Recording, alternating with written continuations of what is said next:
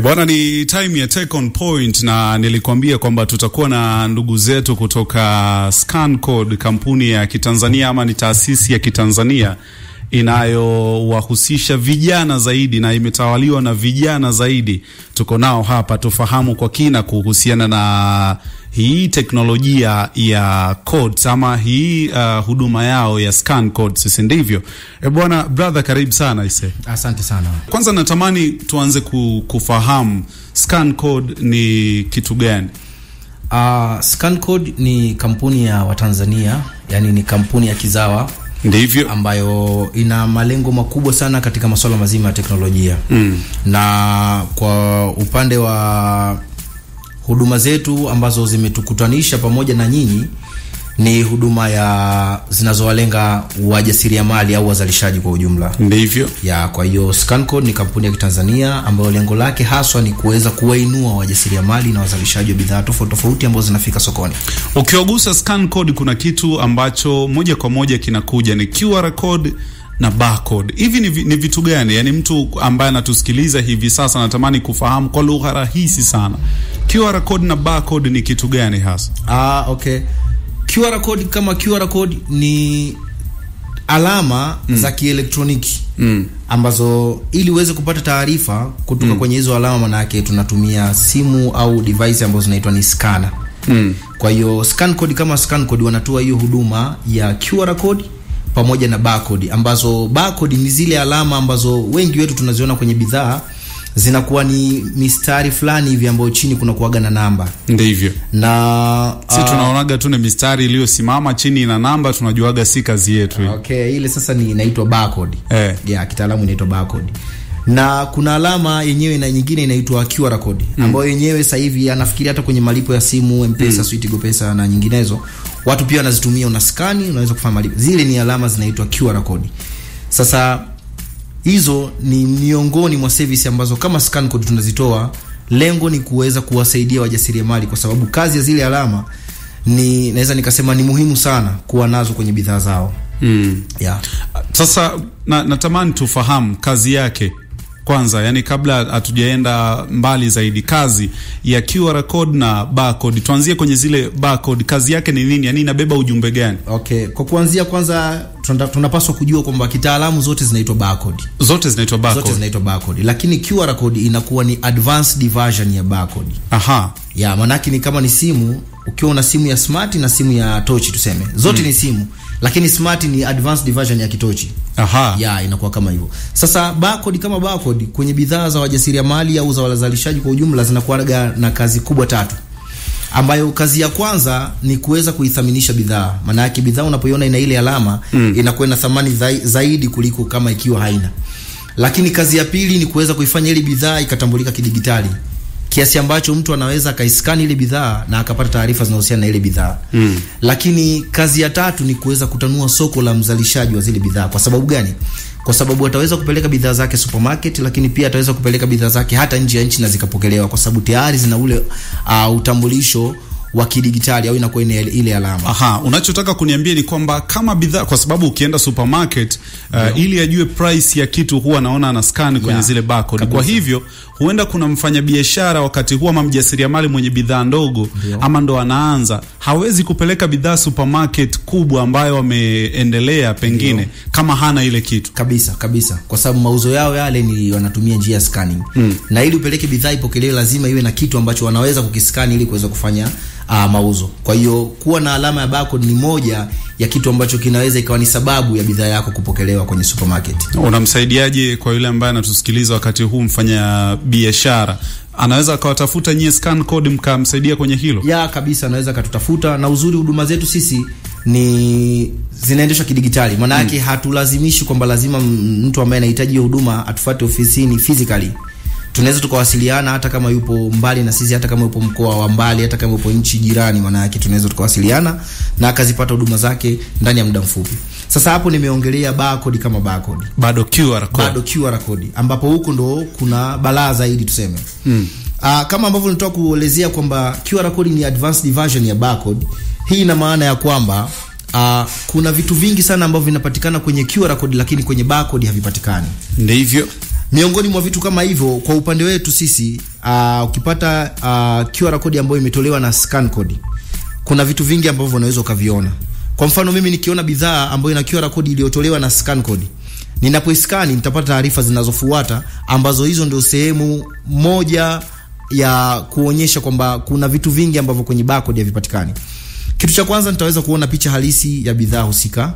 Kwa hiyo ninapoiskani ile bidhaa, maana yake nitaona picha halisi ya ile bidhaa. Na kwa nini tumeanzia kwenye picha? Kwa sababu kuna vitu vya forgery. Na forgery zipo za aina mbili. Kuna mtu anaweza akawa anatumia brand yako, akatumia ile sticker na label na kila kitu, akaweka kwenye package yake na kwenye bidhaa yake ambayo anaitengeneza. Mwisho siku vile vikienda sokoni vinauzika, lakini mapato ambayo itakuwa yapate wewe anapata yeye. Na ikatokea kaharibu na jina lako. Karibu na jina lako kabisa. Mwisho siku anaharibu brand yako. Kwa hiyo tumeanzia kwenye picha kwa lengo la kuweza kuzuia forgery aina kama hiyo hapo. Lakini kitu cha pili, utaona jina la bidhaa pamoja kama na ujazo wake, lakini pia na jina la mzalishaji wa ile bidhaa na nchi ambayo anatoka yule mzalishaji. Kwa bidhaa yako hata kama imekuwa scanned nje ya nchi au sehemu yoyote ile, itaweza kujulikana kwamba hii ni product ya Mtanzania na ambaye ametengeneza hii bidhaa hii anaitwa fulani, kwa sababu jina la biashara, jina la kampuni litatokea pale. Lakini ukiachana na hivyo, kuna sehemu tunaitaga product details. Hiyo ni sehemu ambapo unaweza kuona taarifa zote zinazohusiana na bidhaa husika. Labda kama mambo ya ingredients, labda kama unatoa bidhaa ambayo inahitaji maelezo namna ya kuitumia, kwa sababu sio kila bidhaa mtu unaielewa. Unaweza kuwa na bidhaa lakini hujui namna ya matumizi yake, si ndio? Kwa hiyo unaweza kuweka maelezo ya kuweza kumuelekeza mtu namna gani anaweza kutumia bidhaa kwa usahihi. Like kitu kingine unaweza kuona unaweza kuweka maelekezo au kuona maelezo ambayo mzalishaji ameweka, ni namna gani ile bidhaa unatakiwa uitunze. Ikae kwenye baridi, ikae kwenye joto, isikae katika mazingira haya.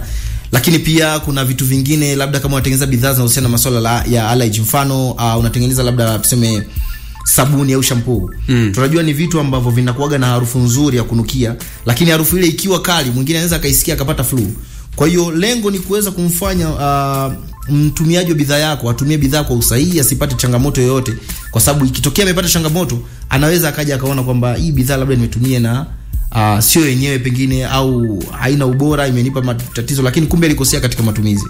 Sawa, nadhani tutarudi kufahamu zaidi matumizi ya hii QR code, lakini pia natamani pia tufahamu mtu anawezaje kuipata hii na faida zake ni zipi, ama upekee wake ni upi, bidhaa yenye QR code na ile isiyokuwa na QR code. Mimi naitwa Piano Suleiman, Augustine Richard yuko hapa na ni time ya Take on Point. Tutakaporudi tutaendelea kuzungumza mengi na ndugu zetu kutoka ni Scancode, si ndivyo? Yes. What's your name? What is your name? Kingdom. Bwana, ni time ya Take on Point na tuko na ndugu zetu hapa kutoka Scancode, wanatupitisha kwenye elimu kuhusiana na matumizi ya QR codes pamoja na barcodes. Barcodes tayari umekwisha kutupitisha. Natamani turudi kwenye QR codes ambapo litupitisha kwenye sehemu kadhaa. Tumalizie matumizi ama umuhimu wa kuwa na QR code kwenye bidhaa, kisha tuangalie namna gani huyu mtumiaji ama mimi ambaye nanunua bidhaa nawezaje kuscan ile QR code ama barcode nipate taarifa kuhusiana na ile bidhaa, na mfanyabiashara pia anawezaje kupata QR code ama barcodes kwa ajili ya bidhaa zake. Okay. Kwa upande wa umuhimu ni hivi vitu ambavyo naviongelea, kwa sababu kama ambavyo nimetoka kuelezea hapo nyuma kwamba ili uweze kupata taarifa ambazo zipo kwenye QR code lazima uskani. Kwa hiyo baada ya kuskani zile information ambazo unakutana nazo pale, zile ndio umuhimu ambao zinamnufaisha tuseme mzalishaji ama mjasiriamali, lakini pia zina faida kwa wewe ukiwa kama mteja. Lakini pia zinaifaidisha ile bidhaa kama bidhaa. Sawa. Kwa hiyo pale nilikuwa naongelea masuala ya product details, maana yake katika hizo taarifa zote ambazo nilikuwa nazielezea hapo ni zile ambazo zinapatikana kwenye bidhaa husika. Ndivyo. Sasa ukitoka hapo kuna faida ambazo zinakuhusu wewe kama mzalishaji, yani tunasema biashara yako kwa ujumla. Miongoni mwa hizo kuna kipengele tunaita certification. Certification ni sehemu ambapo wewe mzalishaji unaweza ukaupload au ukaweka zile dokumenti zako za kibiashara. Uthibitisho ama ithibati, kabisa. ni vitu ambavyo kwa namna moja ama nyingine mimi mzalishaji mimi mteja nikiwa naviona, maana yake nazidi kujenga trust, kwa sababu najua kwamba huyu mzalishaji bidhaa ni original na huyu mtu amefuata sheria, na kwa sababu naweza nikaona document yako ya TBS, kama labda ulisajili biashara yako nitaona document ya BRELA, ulipata mafunzo ya SIDO nitaona certificate yako ya SIDO, na labda na vitu vingine tofauti. Sawa. Ukitoka hapo kuna sehemu inaitwa related product. Hii ndio sehemu ambayo wajasiriamali wazalishaji wengi wanaweza kufaidika nayo. Hii ni sehemu ambapo kwa mfano labda tuseme mzalishaji anazalisha bidhaa tuseme 5. Ndivyo. Mimi nikakutana na bidhaa yake moja sokoni. Lakini sasa sijui yule mzalishaji na bidhaa gani nyingine ukiachana na ile moja ambayo nimekutana nayo. Kwa hiyo nikija sehemu related product, maana yake nitaona zile bidhaa nyingine zote ambazo zinazalishwa na yule mzalishaji. Kwa hiyo faida hapo ipo sehemu gani? Ikitokea kama umeniaminisha kwenye ubora wa bidhaa yako moja, inakuwa ni rahisi mimi kujump kwenye bidhaa yako nyingine, kwa sababu tayari nitaiona pale.